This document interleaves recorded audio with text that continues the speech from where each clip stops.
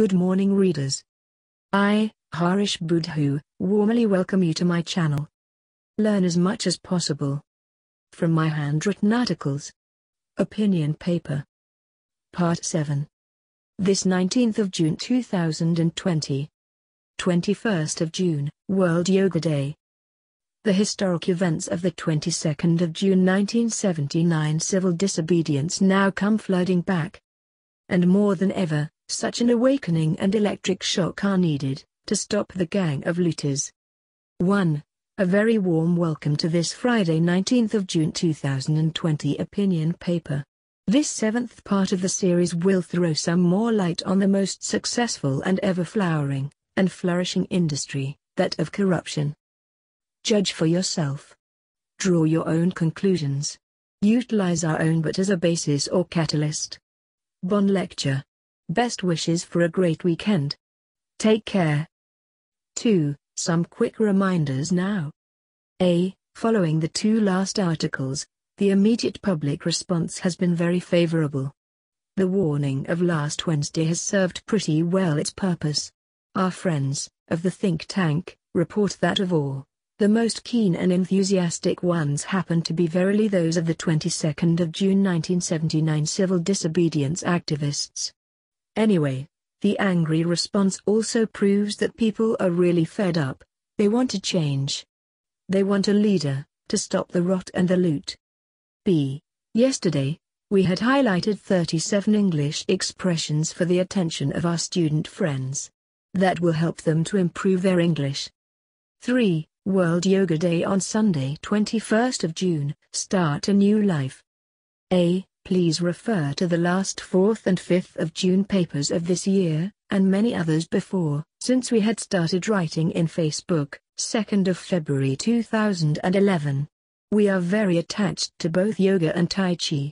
That because the Millennium physical and mental exercises have 1.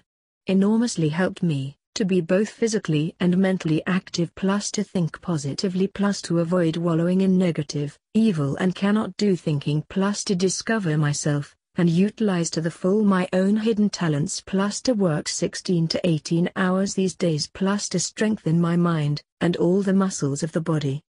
2. Nothing to do with any religion or any specific countries. Both exercises are scientific and health related. They belong to the world. They are the values and beliefs of mankind's heritage. They are part of the United Nations inheritance. The health sages and gurus of the Asian continent have donated the set of physical and mental exercises to humanity. B. Small wonder that I rang the officials of the Ministry of Health on last 5th of June, to remind them of World Yoga Day. I have not heard much from them. I have done my bit of duty. Come what may, start a new life on Sunday. After all religions of the world comprise some postures of yoga and Tai Chi. See, all that said, start the self-discovery on Sunday morning. Discovered the wonders of the Millennium discipline. Meditate. Search your own conscience. This I bet, you will be a changed person in 1 month. Stop not till you will reach your goal. 4. The year 1979 battles of my fight against corruption and its godfathers now come flooding back. A. Many people who had not witnessed them or lived them, might not believe their ears or eyes, what I did single-handedly. Thank heavens, the then newspapers are still available in the libraries, to prove and highlight my epic and heroic struggle. Thank goodness, many of our fellow citizens are still alive, to tell you how they had all participated, witnessed a rare phenomenon, which was never dreamt of, helped the civil disobedience movement of 22nd of June 1979, to block off all the economic activities of the country, etc. History is witnessed. B.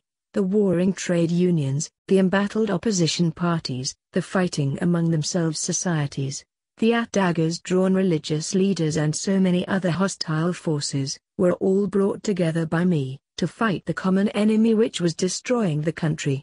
It was corruption. I presided the first meeting at Centre Social Marie Rayne de la Paix. See, lo and behold, I was able to convince all of them, for a one-day Gandhian Civil Disobedience. All trusted me because of my fearlessness and selflessness. And because single-handed, my guts, my confidence, my courage, my lion-heartedness and my dogged determination, had all won the scalps of 2 corrupt ministers. 2 had run away from my clutches.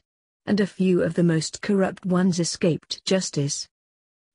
All told, I was humble in victory. And it goes without saying that today, more than ever, that 22nd of June 1979 civil disobedience, electric shock or electroconvulsive therapy or awakening, is badly needed. If not, corruption will destroy the country. If not, future generations will not forgive us. We cannot be passive, submissive and resigned bystanders. We cannot be lifeless and docile spectators. Keep reading, keep learning. Like and subscribe for more thrilling articles. Thank you for watching.